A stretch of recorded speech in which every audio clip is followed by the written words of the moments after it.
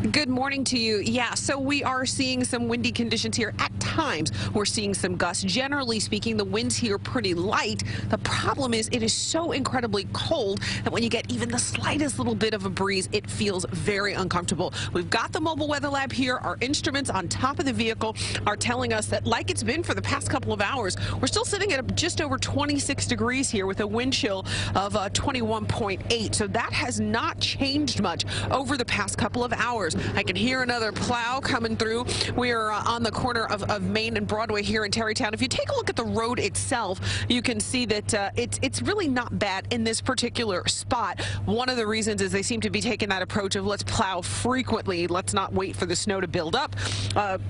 At last check here, we were just over 3 inches of snow here.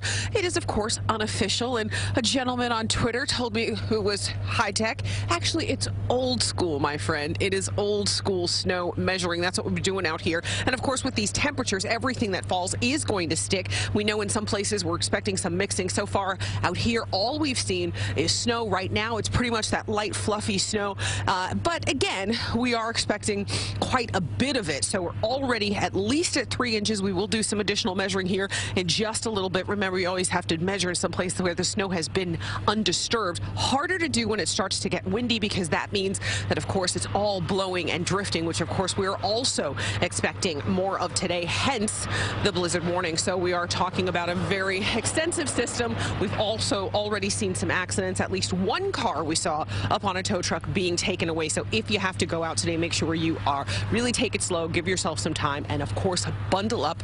It is cold out here. We are live in Tarrytown with the Mobile Weather Lab, and with that, I'll send it back to you.